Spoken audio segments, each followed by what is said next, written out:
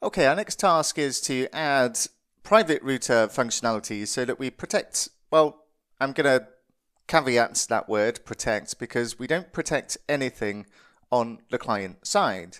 What we're going to do though is sort of add curtains around our application to hide the main part of the application from our users.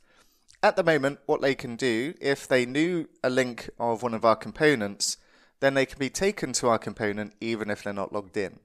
Now, what we do see is they don't get any of the data back from the API, and that's because we have security on our API. And what we're going to do now is not a replacement for security on the API side, it's purely client-side window dressing to prevent a user from browsing directly to a root without being logged in.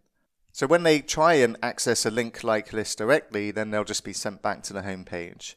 And what we'll do to achieve that is we'll create another new component in the layout folder, and we'll create a new file and we'll call it private root.tsx.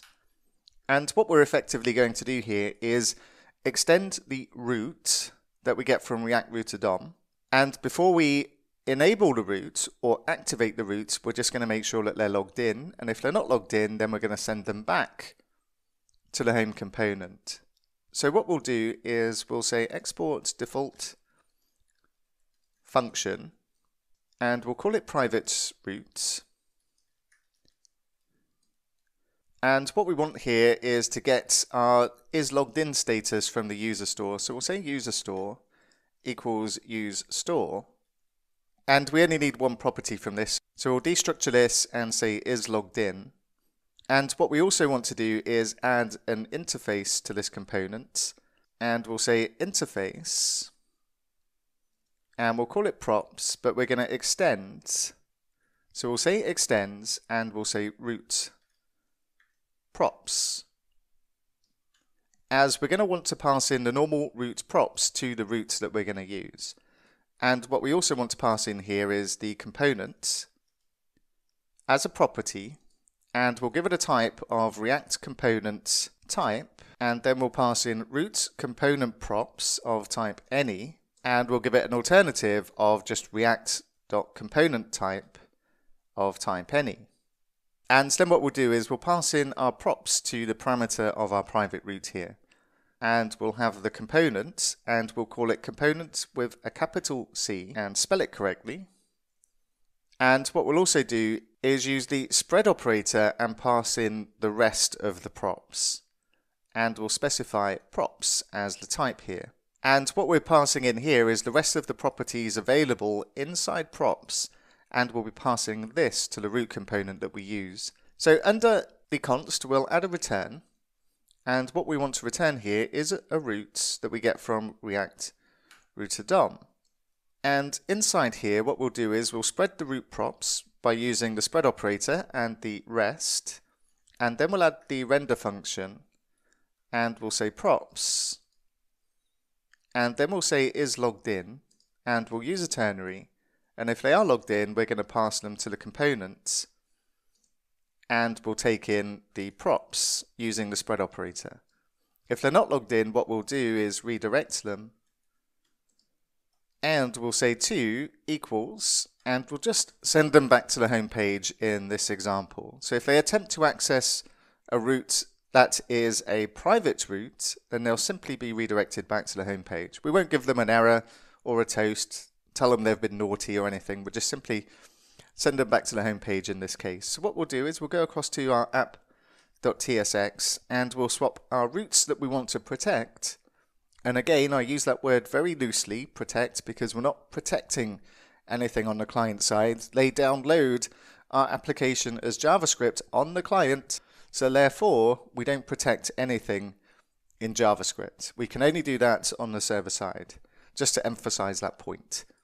And what we're going to do is make certain routes inside here private. So we'll make the activity dashboard a private route. And we'll do the same for the activity details. And the same for the create activity.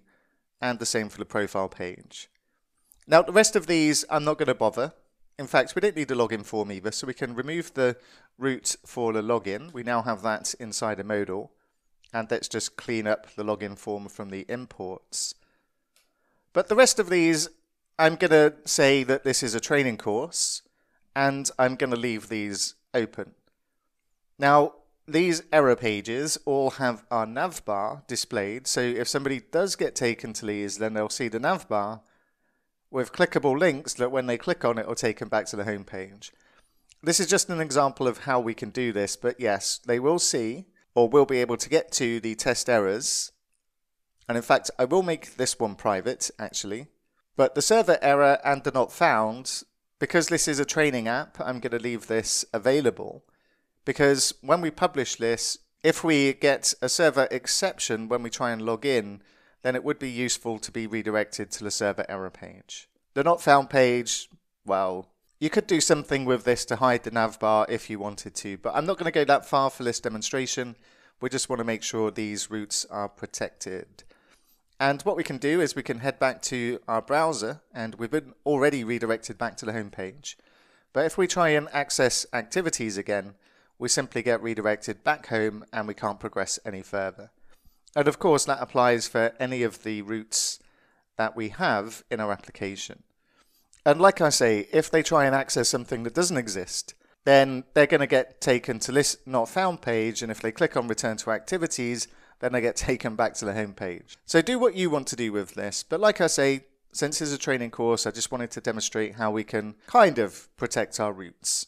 And do not think this is security for a moment, because like I say, they get all of our JavaScript downloaded to the client, and we've already seen what happens if they attempt to go to a page when not logged in and attempt to get our activities. It doesn't work. They're going to get unauthorized. So those are the few finishing touches I just wanted to add to the application. The next part of what we do in this section is all about preparing our application and publishing it on the internet.